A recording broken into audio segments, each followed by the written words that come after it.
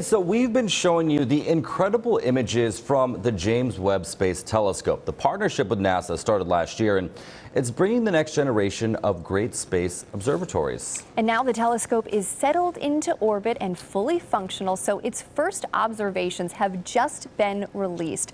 Dr. Heidi Hammel is an interdisciplinary scientist here to talk about these amazing full-color images. We saw everyone sharing these on social media yesterday. It's just so gorgeous and so interesting. So explain exactly what we're seeing in these images.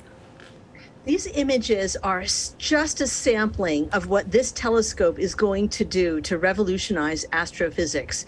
One of the images is an incredibly deep field where we're seeing so far into the universe that we might be seeing some of the earliest galaxies that formed. It's going to get even better. We're also seeing areas of star formation where new stars are being born with the capabilities that we've never had before. Every piece of the sky we look at so far with James Webb Space Telescope has revealed new and interesting things. Stars that are being born, stars that are dying, ejecting shells of material. It's really going to change our perspective of the universe and give us new insight into how our universe came to be and how we came to be in the universe. Yeah, this is so cool. You know, the James Webb, it's an infrared telescope. So explain to us what that is and how does this different from other telescopes like the Hubble?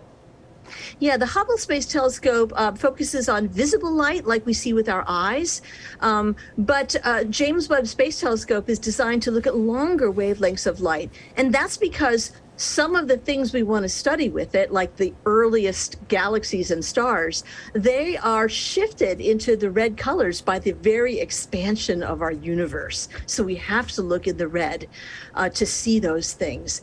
So Hubble and JWST are very complementary telescopes, and astronomers are really excited that they're both going to be flying together so we can use them together to study the cosmos. But these new images, these are opening new windows into the universe. We're going to see some amazing things over the next 5 to 10 years. Yeah, as you're talking about, you're expecting to see so many cool things. Can you tell us what types of things you might expect to find? Sure. We hope to see the very first galaxies that ever formed in our universe. And if we're extraordinarily lucky, we may even see the first stars that ever formed. We may get insight into the formation of stars. We will be able to probe the atmospheres of planets around other stars and look at the chemistry in those atmospheres.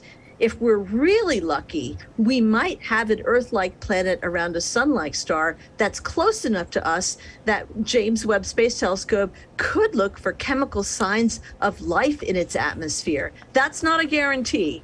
We'll have to be lucky to find one of those close by.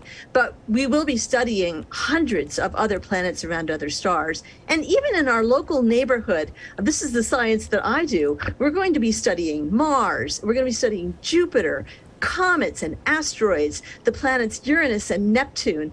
This telescope is going to be looking at everything in the cosmos, and it's just so exciting to be an astronomer at this moment in time when this brand new facility is operational. It's just starting. Yeah, I love your excitement behind all of this. You're getting all of us excited. For you personally, though, what are you most looking forward to learning about with Webb? I know you talked about a lot of things that we could potentially learn from this, but for you personally, what are you most excited for? All right, which of my children do I love the best? Which of your children is your favorite? Yes, that's the question I'm asking. Well, even though what I study is the solar system, and I joined this project 20 years ago so that I could use it, or my team could use it, to study the atmospheres of Uranus and Neptune, because I just love those blue giant planets. So for me personally, that was the driver for involvement.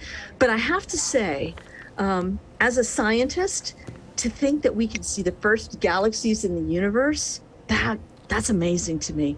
And so I'm excited about that.